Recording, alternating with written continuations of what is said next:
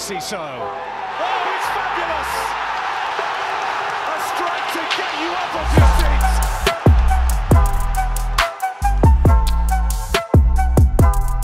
Hello, welcome to Seagulls Social, Season 4, Episode 19. And this is a bit of a double header this time, Louis, because we have very polar opposite games to talk about in terms of Brentford and Burnley. But before we get into any of the fun stuff about yesterday, because it's a very, very frustrating one, how are you, mate? It's good to have you back on. Yeah, no, it's good to be back. Yeah, no, it's been all right. Obviously, very, very, like you say, quite opposite outcomes to the games, the last two ones that we've played. But, you know, it's just sort of typical of our season, I think, very up and down. Yeah, I agree. Let's start with yesterday, I think, because it's obviously on the forefront of all of our minds. It's just a typical game. If you picture a Brighton 3:00 kickoff against Burnley, I think I put the tweet on beforehand. It's so typical. But I don't know where it lies, how we managed to get beaten by teams in exactly the same way nearly every single time. But it seems, Louis, if you come to the Amex and you time waste for a considerable amount of time, you'll more than likely get a result. Yeah, we try not to sound too salty, but yeah, I do agree. It's I think teams are starting to figure out the fact that they know that we will be the ones applying all the pressure, like that we'll be the ones really trying to pile on and take a grip of the game. And if they can sit off and absorb that pressure for enough time and hit us quickly on the counter, I think that's when they realise that will be the perfect opportunity to strike us. So again, the time wasting is perfect for that because they know that we're going to come at them hard. So if they can kill as much of the game as they can, works perfectly in their favour.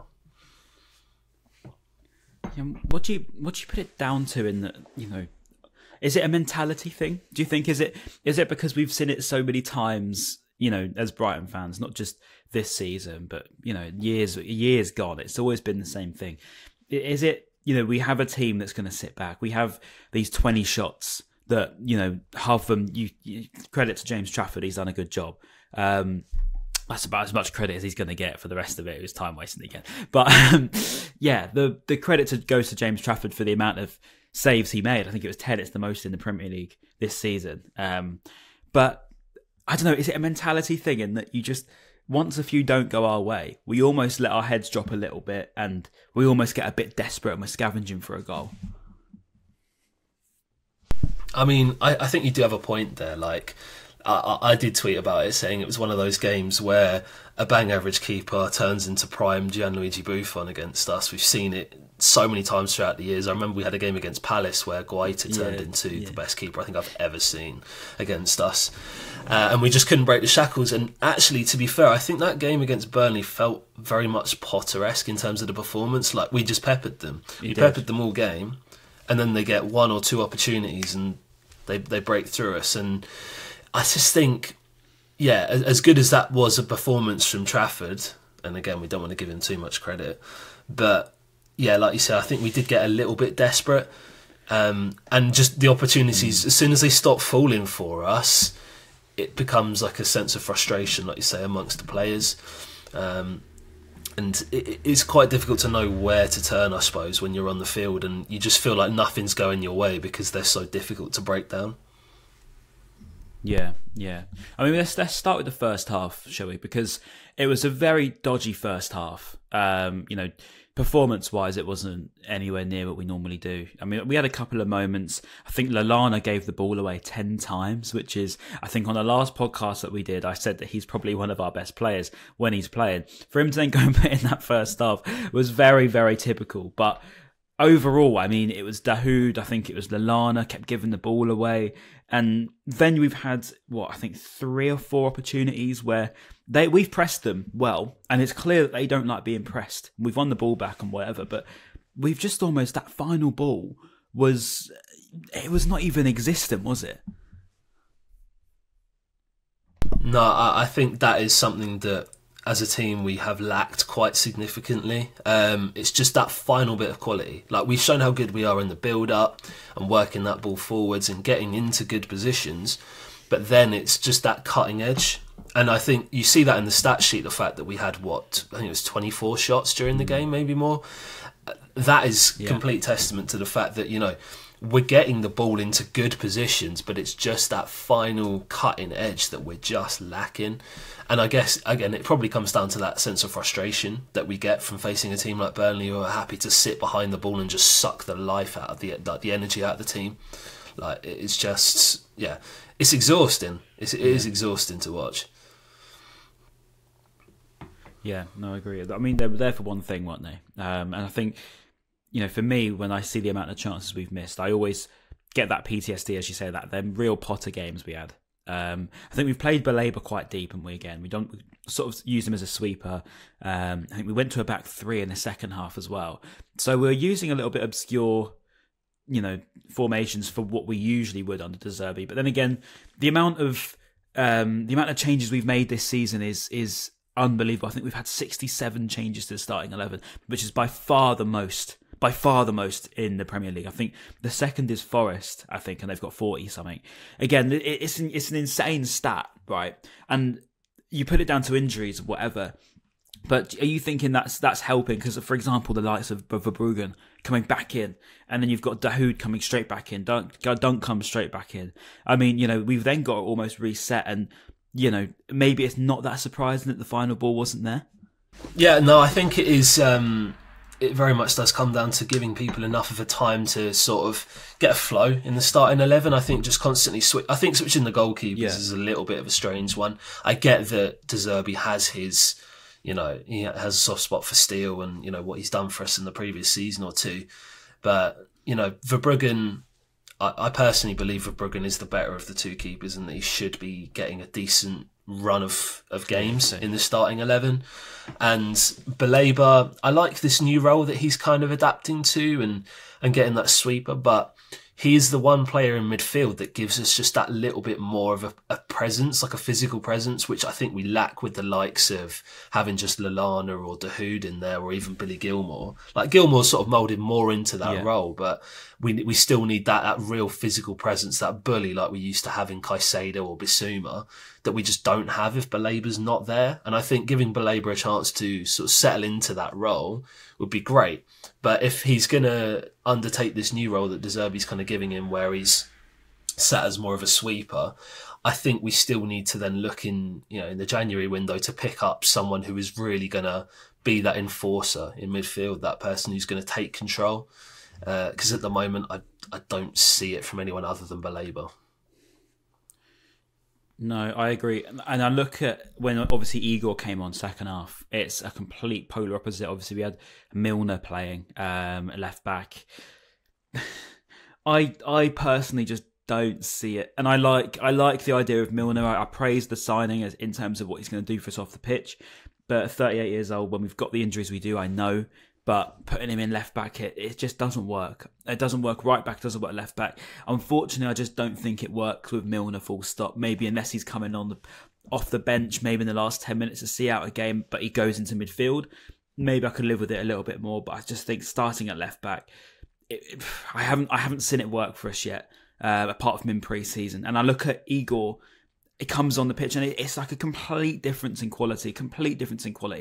I mean, I like Igor a lot, in case you hadn't noticed. And I think that's what needs to happen. He needs to just be playing, even if it is at left back.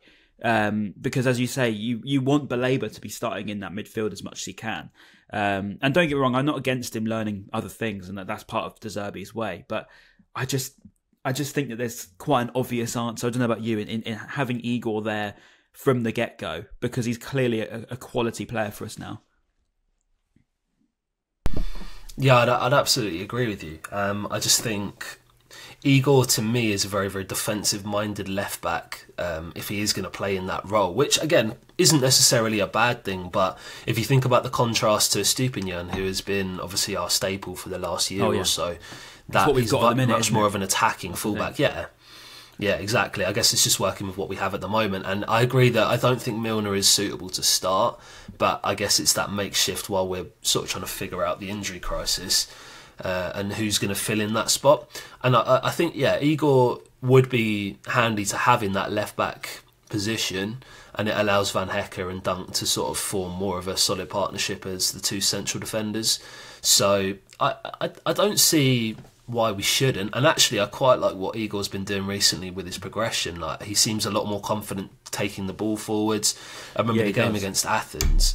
There was one play where he's just strode through into midfield, played a beautiful pass through to Ferguson, who fluffed the one-on-one. But that is much more of the characteristics that we want to see out of our defence. Yeah, and just before we get on to proper second half stuff, I know we mentioned the substitution, but I mean the goal. I think I lost my head with this one, and I don't normally when we concede.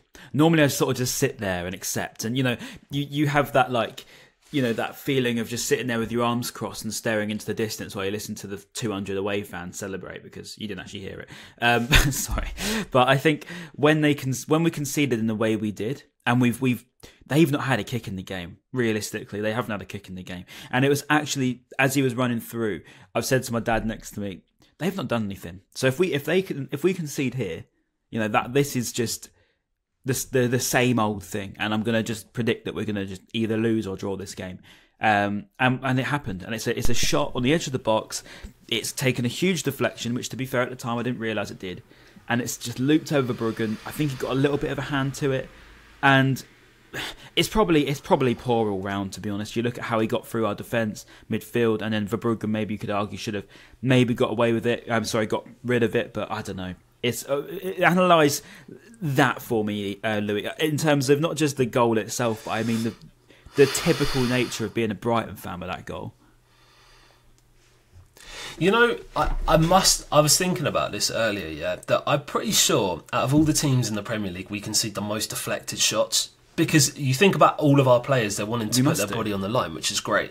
However, we must concede the most deflected goals out of anybody. I think about pretty much every single game that we end up conceding, it's either from not properly dealing with a corner, even in the Championship, but no, not properly dealing with a corner or having a deflected shot, and it just seems to be the same thing over and over again.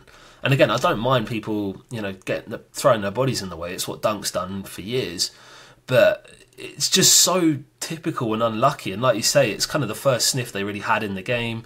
It was a bit of a poor show from us to lose the ball, and it was almost like a game of FIFA, where you feel like you're completely dominating the fixture. You're having all the shots. The other keeper's having a blinder, and then they have one shot which takes a fat deflection, and then they go 1-0 up. You couldn't really make it up, to be honest. It's just very, very typical of what we do. But why? But why? This is what was winding me up. This is what really, really wound me up. Is when it went in the back of the net. I'm just like, how does this happen every single time? It's not, as you say, we don't just concede. I wouldn't mind if they dominated us and we conceded 2 or 3 goals. I could live with it a little bit more then. But because we have to get time wasting and the cheating and the diving and the rolling around, and you don't get enough time at the end of the game. I think that at the end of that second half, we had 2 minutes added on, which is an absolute joke. And then you've wasted so much time. You've lost probably about 10 minutes of that first half, and you've conceded to a deflection when you've been on top. It's football, I know, but it just seems to happen to us so often. It is. I said this before. I think it was after the Fulham game, and I said you could write a book on how to beat Brighton, and all you've got to do is turn up, put your man behind the ball, and time waste, and then try and catch them on a counter, because you're probably going to run through their midfield because we haven't really, as you say, replaced Caicedo properly, and then just hope for the best. Just have a shot, and it'll probably go in, and that's what's really annoying, isn't it? Definitely, it's that same sort of process every single game, and like you said, I think we are becoming almost very predictable to break down, and I can see that De Zerbi's working on new shapes, new formations, new positions for players, just to see if we can try something different when it comes to getting the ball forwards and trying to create chances, which again, absolutely happy to do. Do not mind that whatsoever, but it's at the moment we're still seeing the same problems reoccur of just conceding, a silly deflected goal, or just them getting one chance and capitalising on it while we just don't take any of the chances that we should do at the other end. But yeah, it is very, very frustrating, and we don't want to sound too salty, but it is. Yeah, it's very much a familiar story. It's true though, mate. Yeah, I agree. And then on to the second half, obviously make the changes. As I've already mentioned one of them in Igor a bit later on. But if I just talk about Dahoud and Lallana for a minute, obviously bring on Mitoma, we bring on Gilmour. I saw Gilmour getting quite a bit of stick. And don't get me wrong, I've changed my tune in terms of he gives the ball away too much. But I was quite surprised in that how he was almost being dug out as a reason for almost throwing the game for us. I found that quite baffling. And not to mention, obviously, Mitoma came on, probably did a lot more than Dahoud or Lallana did in that first half anyway. Even still, by his standards, you would want a little bit more maybe. But Louis, Lallana, Dahoud, more so Dahoud than Lallana, to be honest. Where do you see him in this team? And this isn't to me digging him out. This isn't me even slandering him at all. I just want to know where you think his best place is and where you think he's going to work, because maybe he hit a little bit of form before he got injured. Before he got suspended. But I'm just trying to work out where he fits in when we do sign some players in Jan. No, I do know what you mean. He's quite a flexible player in that he can sort of fill in a multitude of positions through the middle. But I think that might also be his weakness at the same time, that he doesn't really have a role that he's excellent at. Because I feel, to me, he's more like that sort of 10 role that we should be seeing someone like Pascal Gross in. But is he better than Pascal Gross? No. Yeah, I agree. Right? And you can have him as a deeper lying playmaker, but is he better than Baleba? Probably not. He's definitely not as physical. He's maybe a better ball player at the moment, but does he give us that physical presence that we need? Also no. So, because he hasn't really carved himself out a role, I don't know whether he's really going to have a place to really shoehorn himself into the team. So it's quite difficult to see where he goes from the moment. And I think that one game against Burnley was probably his worst performance. However, I don't think that's really reflective of how he's been this season. But again, it's kind of just trying to figure out where he fits in. If he wants to be, a true starter, I think he really needs to try and define himself more of a role, because at the moment I don't really see it. Yeah. No, I agree. I'm not sold yet. And that's not me, as I say, digging him out. As you say, it's just trying to see where he fits. When we have a fully fit side, and in January we bring in, I'd like to hope, some reinforcements. My goodness, I mean, that's worth a mention actually. The De Zerbi thing. So obviously he's in talks of a new contract, as we know. He's confirmed it, but he looks like he's trying to finalise a target. What that target is probably doesn't really take too much working out. January is around the corner, and we know De Zerbi's history. He likes to be backed by his board. He wants the best. He wants to win, and he wants to improve, and he deserves to. And do you think if he doesn't get that this January, it will maybe force him to not want to sign, or maybe be a bit more reluctant to sign that deal, just because of the nature of how he is in trying to succeed? Absolutely. I mean, he has a very clear vision for what he wants his team to be and where he wants it to go, which is great, and I absolutely back him for that. And I just feel like maybe, if the board can give him a little bit more of a backing when it comes to the signings. He's made it very clear he'd like to sign someone like Domenico Berardi. He's made that very clear. He's been someone he's worked with throughout the years, and he knows exactly what he's capable of. And just, if the board can give him what he wants, because I feel like if we give him the reins, he can take this team to ridiculous heights, really. So once he gets that back in, if we can get in, for me, I think it needs to be a fullback on both sides. As much as I love Lamptey, I don't know whether his fitness is going to be able to hold up long term. And also, we can't just constantly use a Stupinian because he's just going to keep getting injured. We need that midfield enforcer. We need someone that is going to really, actually give us a presence in midfield, because I feel like that's where we're getting overrun the most this year. Did you take Calvin Phillips? We need someone on the... Would I take Calvin Phillips? I don't really know, because I think, obviously, we know there's a player there. He's shown it in times when he's played for England and when he was at Leeds as well. However, is he what we need in terms of that real physical bully? I don't really think so. But again, it's quite hard to know who to put in that space. I think we also need to get someone on the right, because I feel, for me, because Mitoma is such a presence on the field and how good he is, teams tend to double up on him, which would leave a lot more open space for everyone else across the front line.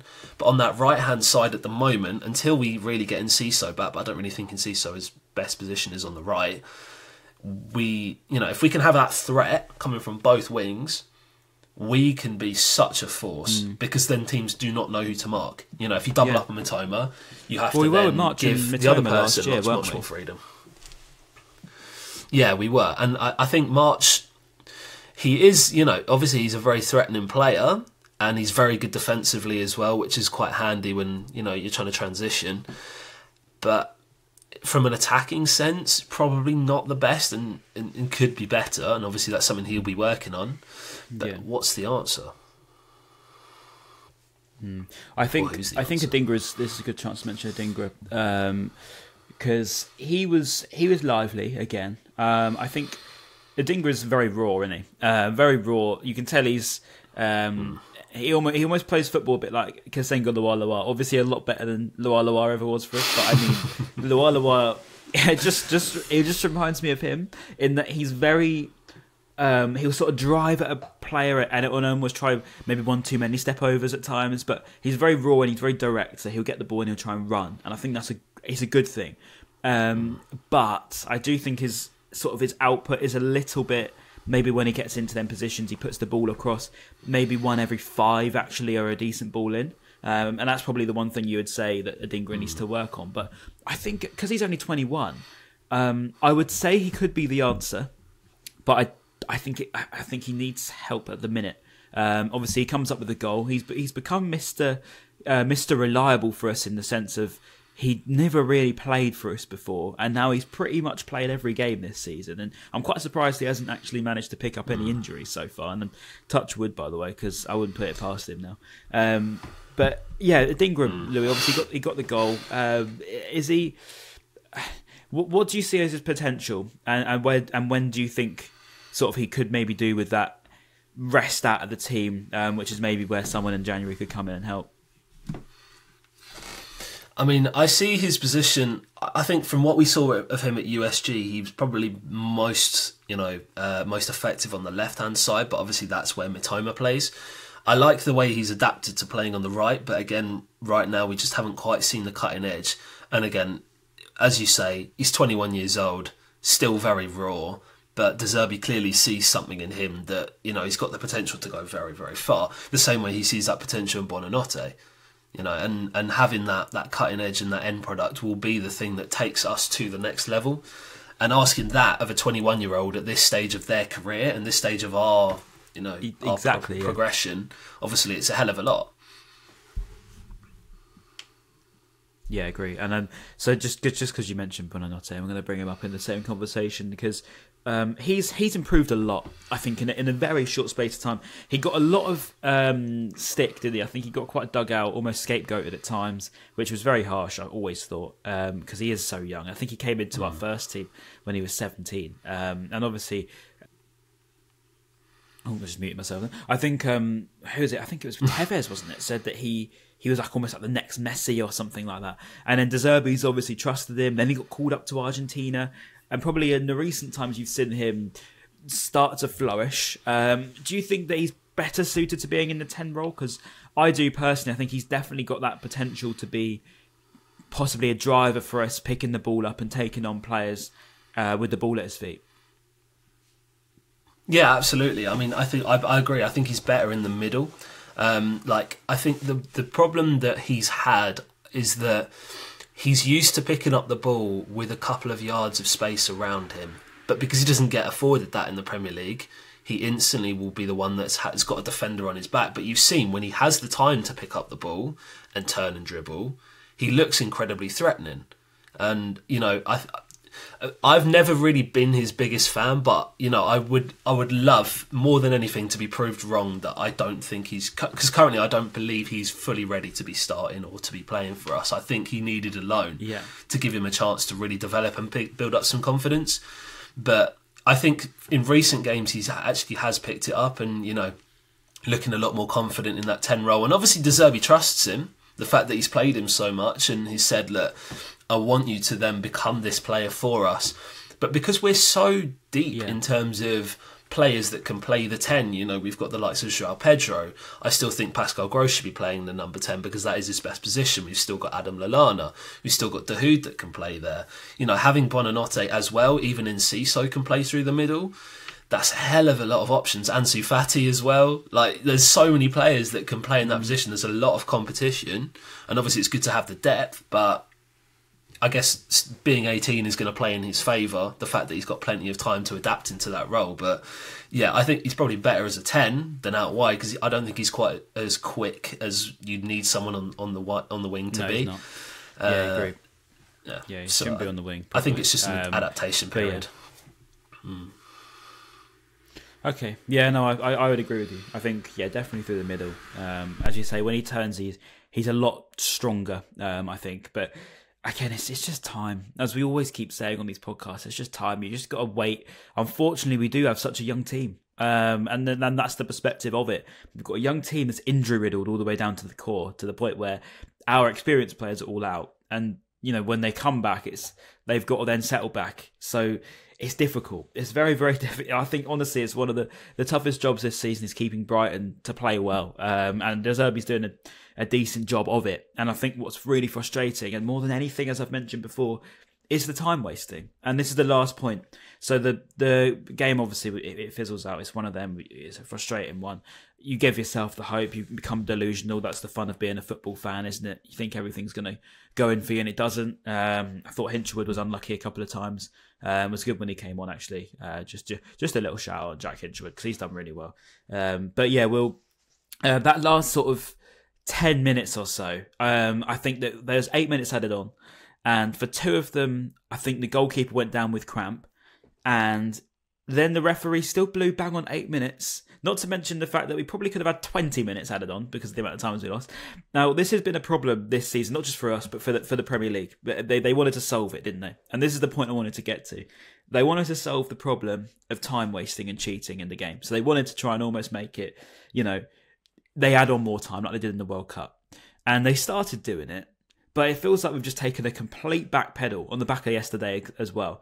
And I don't know if this is where the ever lies down to. But what do you put it down to, Louis? And how frustrated do you make of it?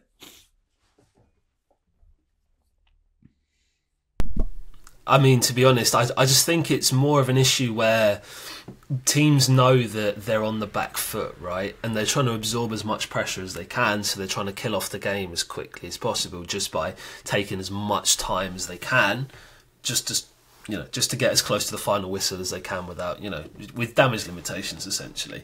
And I think teams know that we, especially us, we're so ball dominant as well, and we look to try and really take an iron grip of the game. If they can take as much time away from us as they can, then obviously that plays much more into their hands in terms of getting a more beneficial result.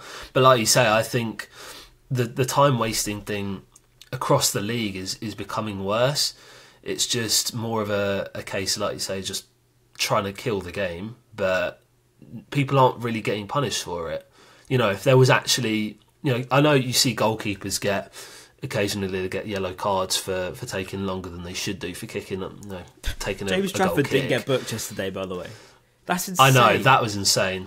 That is absolutely insane. But I think there just needs to be some more consistency generally across the league. I mean, generally, it's difficult to take digs at people in their professions, but I just think the general standard of refereeing has been pretty poor. Not even just on the time wasting front. I think the decisions against us have been absolutely atrocious at times. And I'm not just saying this because it's Brighton, but if you look at some of the errors that have been made against us, it just looks a bit suspicious almost. It's very, very weird. Very weird.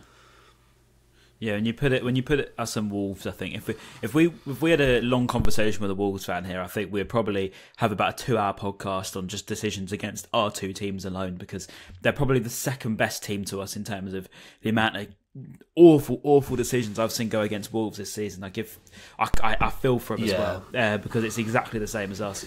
It's tough, but yeah, we won't get onto a referee rant, because I think in the last 5 podcasts, I think we've done it in the last 3, at least 3 out of the 5 for sure. But what I will say, is that they have to clamp down on time wasting. They have to, and the cheating, diving. I think the guy that got subbed off, I don't know half the Burnley players, to be fair. It's awful ball knowledge, and the guy that got subbed off just went down. His number comes up on the board, and he goes down. And he's on the floor. I was thinking, that is the most ridiculous thing I've ever seen, is that you've got requested to come off the pitch, and then you go down. And I was like, that is the most ridiculous time wasting I've ever seen. And he still goes off of that card.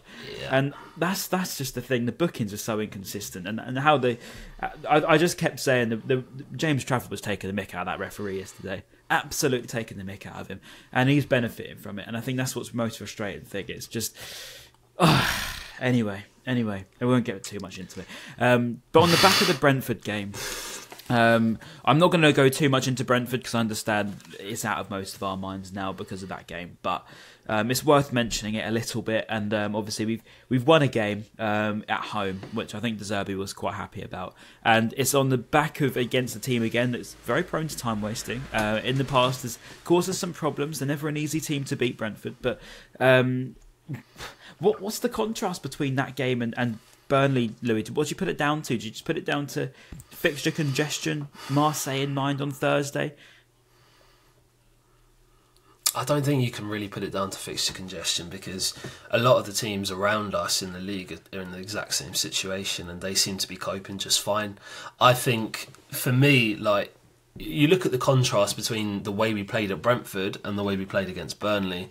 They both set up very differently. Brentford don't really look to conserve behind the ball, and you could kind of see that when we were pushing forward. We looked more threatening, and we took way more of the chances that we needed. But they were also creating the same amount of chances as we were, in that same sort of sense. It wasn't like a completely one-sided fixture. And I get that the one clear-cut chance they got was that penalty where we committed a very, very silly foul. But we ended up turning the game around. We were, I say, more clinical in front of goal. We took more of the chances, and we got the win in the end. But against Burnley, who we know are going to be the team that sits behind the ball and tries to, absorb all that pressure, the same way like Everton did against us last year, we got completely diced, basically. Sean Dyche masterclass. But Burnley did much of the same thing. They did much of the same thing against us, and there's only so much you can do against a team that's just gonna try and not take the game away from you, just try and completely drain you of any energy and then hit you on the counter. Yeah. But if you compare the contrast, the game against Brentford, it's. Yeah, sorry, we've got a huge delay on our side here, by the way. Can you just give some credit in the comments here? Because I think we've got a good 4 or 5 seconds between myself and Louis at the time of recording this. It is agony. It is agony, because I say something and I've got to sit here as if I'm actually listening to you, but I'm not. But credit to Ben, he'll sort it all out in the edit, and it'll sound like we're probably talking over each other. But no, I was going to just say about Jack Hinchelwood. Obviously, he got his first goal in the Premier League. He didn't get the correct amount of appreciation from Seagulls Social that he should have done. Although he did on social media in general, but what a moment for him. And then obviously coming into this game, he comes off the bench, Louis, and he looks like a different man. He comes off the bench, looks like he should be there. And, he's gone from being this little kid that's come through our academy to being tested out, are we sure about him? And he comes off the bench as if he's the man now. He should be in this starting 11 and almost, one of our important players now, would you say? Yeah, I think he's really laid down a marker for himself and for the team to say, I'm here. And it's going to be one of those situations where everyone on social media is like, Brighton have done it again, they've unearthed another wonder kid or whatever. But, the first couple of games he comes in as a holding midfielder and as well as a local boy, But, he's come in for the first time and he's playing in a position that's unfamiliar to him. His first game was against Villa, where he's playing as a makeshift left back, even though we know he's a holding midfielder. And, you know, we get absolutely overrun. That is a pretty, you know, it's a trial by fire, right? And it comes to the Premier League, it doesn't get much tougher than that. To lose, what was it, 5-6-1? You know, it's not nice at all. I'm sure for a lot of players it could break them mentally, because it's, you know, it doesn't really get much worse than that for a debut. Not that it was on him, but in terms of results, it does. And it's the fact that he then took that in his strides, and he comes back and, you know, he's still playing in this unfamiliar position, and he makes it his own. And I think against Brentford, he was absolutely fantastic. You know, when Mbeumo came off and Johan Wissa was running at him down the right-hand side, he kept him locked up. And it was amazing to watch, really, that confidence that he's built just from having that run of games in the team, that he looks like a completely different player already. And if he continues to get that, you know, the faith from De Zerbi, which I think De Zerbi putting his faith in these players is what's really transforming them. We saw it with Solly March first of all, and you know, I think that's probably the biggest differential that we've seen since De Zerbi took over. Yeah. But if Jack Hinchelwood continues this run of form, who knows how far he could go?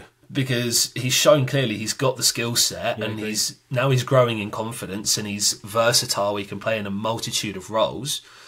Who knows how far he could go? But I think, like you say, he's almost becoming one of our more important players. You know, filling in for during an injury crisis, and he's made several roles his own already.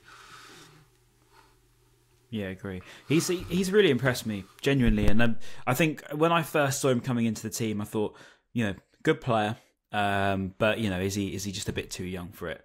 Obviously, he gets completely overrun at Villa, as you say, and it's a game against a team which is genuinely one of the best in the league this season, as we saw last two results. And it was always going to be a really, really tough game. I think it was with Gilmore, and you know, between them, there's not too much muscle in it. You know, you've got Douglas Luiz, Ollie Watkins, etc. Some really, really powerful players in that Villa team. So it was a bit of a mismatch in that sense, and it was really, really harsh for him.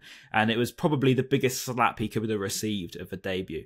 But I think, as you say, to take that hit around the head to say, look, welcome to the Prem, mate. This is not as easy as you think it's going to be. You're not playing FIFA now. And then come back into the side, as you say, at left back. It's been really, really impressive. And I think the last sort of game or so where he has moved into midfield, I mean, yesterday he could have scored two. You know, but for a good save from Trafford again. I'm getting sick of saying that guy's name. But it's a good save, and you know, he could have won the game for us. And he's clearly shown that he's got that attacking ability as well. He can, as you say, lock up some very decent players. Did it at Stamford Bridge. Sterling as well did a good job on him. And it's really, really reassuring to have someone coming through the academy that's a Brighton boy. You know, he's a Brighton fan, he's from Worthing. I think that's brilliant. And long may it continue, because I really, really hope he can. You know, he's in the right hands with De Zerbi, isn't he? Let's face it. So if he's going to be with anyone, I think to have to be surrounded by your Lewis Dunks, your Adam Lallanas, Danny Welbeck, Roberto De Zerbi, it's a very, very good mix for a young player. So, I mean, Pascal Gross was compared to him, wasn't he, as sort of the father of him? And I think it was De Zerbi almost mentioned Gross in the same breath as Hinchelwood in that, you know, intelligence-wise. And that is probably one of the biggest accolades you can receive as a Brighton player, as a Brighton Academy graduate.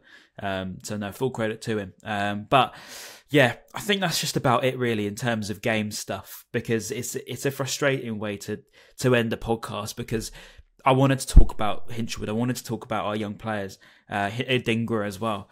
And I don't know, Louis, if you're to put perspective on it, do you say, you know, you're saying these names out loud, and you know they're players that weren't even playing for us last season, and you know, is it that perspective of it's always going to be a tough one, and you know, we've got to focus on Europe, we've got to make sure we get through to the latter rounds there, as well as focusing on the Premier League. It's nowhere near as easy as last year. No, not at all.